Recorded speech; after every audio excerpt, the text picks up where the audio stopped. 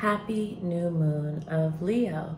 The new moon of Leo perfected Sunday, August 4th at 4:14 a.m. Pacific time, so adjust for your time zone accordingly. Hello, my name is Eliane Nicole.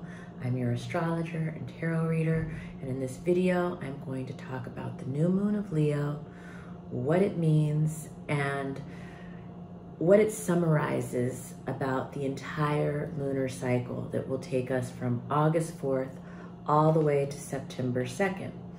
And if you follow my astrology, you know that yes, the new moon chart, it tells a story of the whole, 28, 29 days ahead. And this new moon chart is very optimistic. It shows a lot of hope. And it's complex at the same time. August is a complex month, but there is a lot of opportunity here. And I use the word opportunity because there are these really beautiful sextiles happening. The new moon is the sun and the moon aligning, and in this case, they're aligning in Leo. And so new moons are seed planting points, and whether we're aware of it or not, we're planting seeds at the new moon, so we might as well do it with some intention. Leo has to do with creative self-expression and children, and playfulness and joy. It also has to do with legacy. And so it's a great time to plant seeds around all of those topics. The new moon phase is just like a day or so. And then as the moon waxes and the light of the moon begins to grow, these intentions that we set are, sent out into the universe and begin to manifest things in our lives. And this new moon, both the sun and the moon in Leo are forming sextiles to Mars in Gemini and Jupiter in Gemini. So we're dealing with Leo energy and Gemini energy, which complements each other. Sextiles are of the nature of Venus. They bring opportunities. These are opportunities. These aren't things that are just going to land in our lap. We have to be aware of these opportunities, we have to recognize these opportunities, and we have to co-create or interact with these opportunities for them to bloom into something more. But again, there is so much opportunity this month, and because we're dealing with the energy of Leo and the energy of Gemini, it seems that the best way to engage these opportunities and to get the most out of them is to act from the heart and to speak from the heart. That's Leo, and Gemini is the speaking, Mars is the taking action. Mars and Gemini, direct, clear communication from the heart is how to seize the opportunities. This month, because of these beautiful sextiles between Leo and Gemini, this is such a great time for, performers, for performing, for actors and acting, and but also for writers. This is a great month and a great time to be writing, and just in general, any kind of creative self-expression is really supported under these alignments. And that reminds me that as this new moon perfects, we are just coming off of Venus square Uranus. And so Venus, the goddess of love and beauty, she's just appeared as the evening star. You can go out and see her in the night sky. I highly recommend it. I went to the beach the other day and saw her, and she was just beautiful and sparkling and gorgeous. And her square with Uranus has to do with surprises, unexpected plot twists around art and beauty and love, romance, attraction, sex, all of these Venusian topics, justice. So that energy was leading us into the new moon, and you know, the sextiles that the sun and the moon are making to Mars and Jupiter are also very significant because they are highlighting what is to come in a much bigger, grandiose way as Mars and Jupiter conjoin August 14th. And one thing I will say for this on the collective is that it looks like a huge media explosion happens at this time. And there's going to be so much talking and chatter and texting and phone calls and conversations about what's true and what's not true and what's the right direction to go. And, you know, there's going to be a lot of polarity that's happening during this time. It's going to be very easy to be getting sucked into this. You know, I'm not going to give any advice. You do you. I'm just going to say what I see happening here. But, you know, people are going to feel passionate about their beliefs and wanting to verbalize them or, you know, talk about them on social media or, you know, and there's going to be a lot about, yeah, what's true and what's not true. And, you know, it does look like the energy of just there's a proliferation of information coming in. And the good news is that this is a very, it can be a very, you know, mind expanding moment and consciousness expanding moment. It can be a time where we're just learning so much. And so it can, if you allow it, be a time to really open your mind. But, you know, everything that we hear or everything that we see in writing, we can't necessarily believe. I mean, one of the other things about this new moon cycle as it's beginning is that Mercury is stationing to go retrograde in Virgo, and Mercury is the dispositor or the ruler of Jupiter and Mars, who, you know, both the sun and the moon are sextiling and who are coming into this conjunction together August 14th.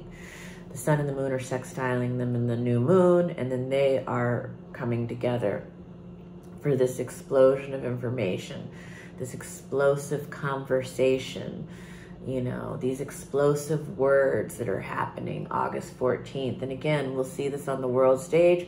And if it's in your personal astrology, if you have, you know, planets that are at those degrees, it'll happen in your personal astrology. And there is the possibility of a con game going on, you know.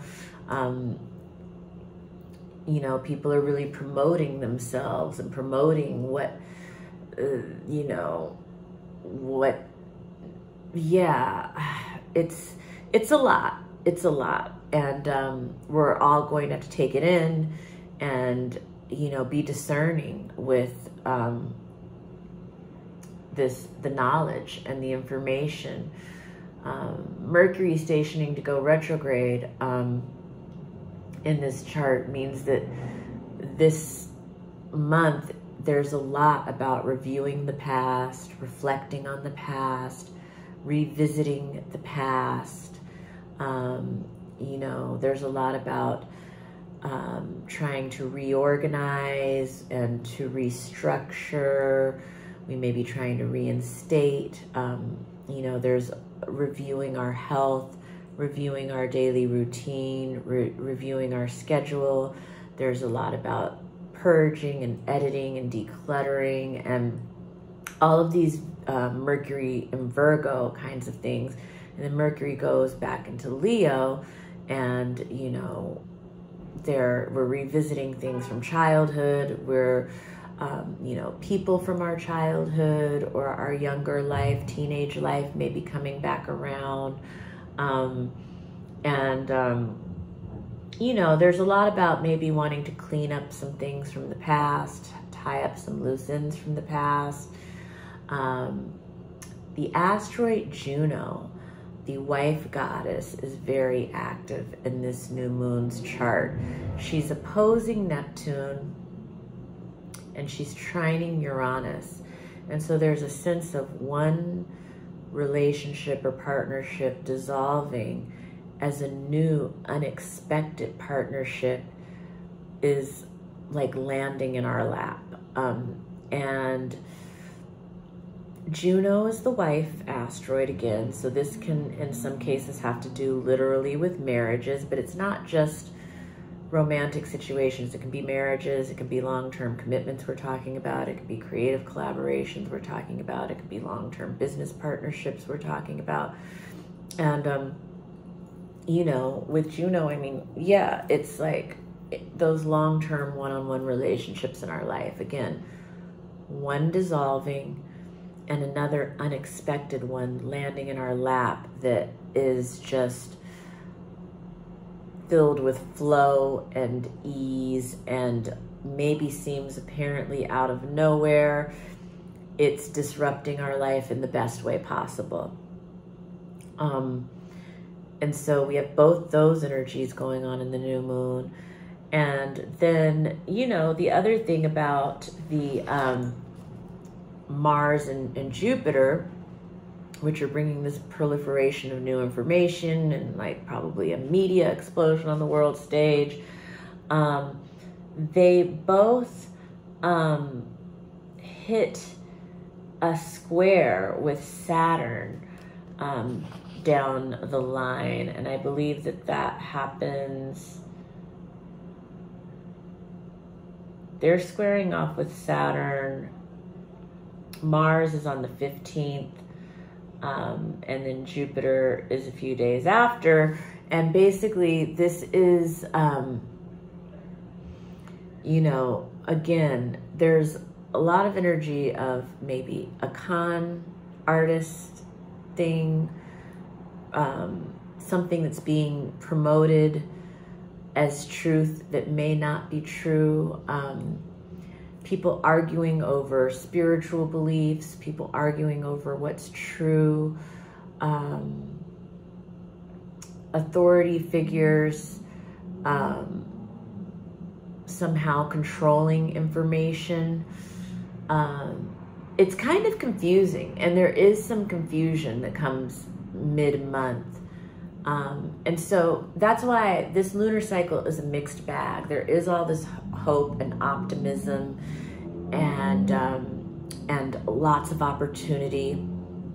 There are all these beautiful alignments for creative self-expression and for writing and for speaking and for communicating. And, you know, in our personal lives, we're seizing the opportunities by direct and clear communication from the heart and acting from the heart and having the courage of our convictions.